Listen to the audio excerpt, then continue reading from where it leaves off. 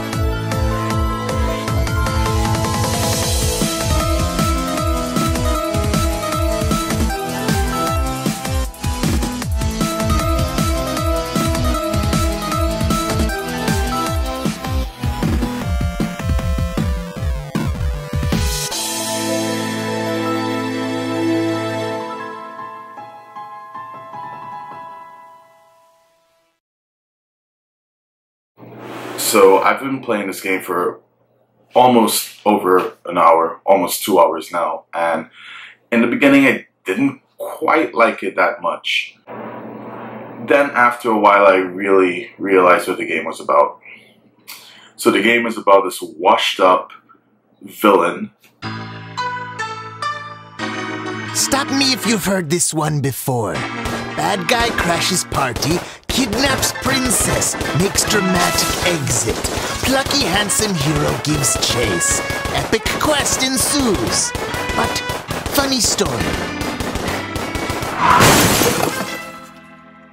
Yeah, I'm the bad guy. Nefarious has this one princess that he kidnaps all the time, and it became so much of a chore that nobody cares anymore. He kidnapped the princess. He's basically at the end of the stage, I guess, and the superhero comes. Remember, you're playing against the villain, so the superhero comes to save the princess. Except that he's gonna break up with her. Take a look at the scene.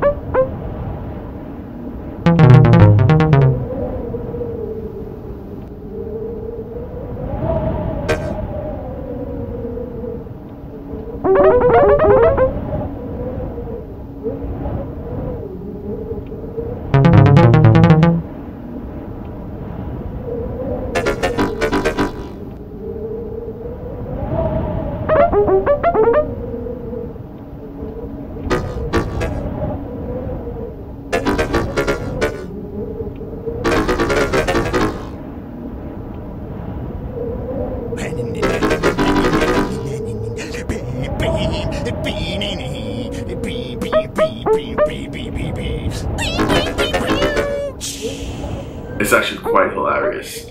So he goes back to his ship, air castle, what have you. So he came up with this new plan to reinvent himself. He is going to go to other kingdoms where there are other villains and actually steal their princesses. And okay, alright, sounds all fun and nice, but I didn't really see where the game was coming into play. It would just seem like a basic platformer to me, with a nice little humorous plot twist, which is always great. And the first real level, which is really the second level I guess, you kidnap this bee princess.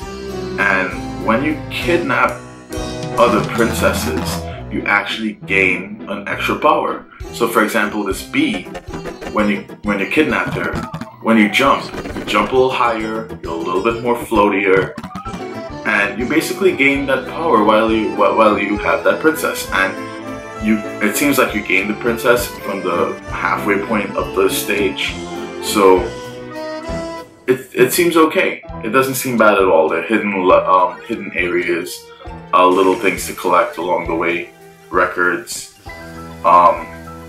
Overall, after playing it for about an hour or two, I really started to enjoy the game, and it kept me interested in a way that I guess I really can't describe too much.